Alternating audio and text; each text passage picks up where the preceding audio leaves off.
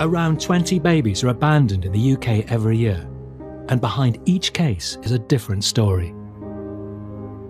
David McBride and Helen Ward were found abandoned on either side of the Irish border, 6 years apart. David was found next to a police station and Helen near a hospital. And both were left in red tartan bags. Despite the similarities and 2 large-scale media appeals, no one has made the connection between these 2 foundlings. But now, we've uploaded David's DNA onto an online database which can identify blood relatives. Our search team has the results. When we put David onto the DNA database, Helen was already there. What we could see from the results was that she's a full sister. Wow.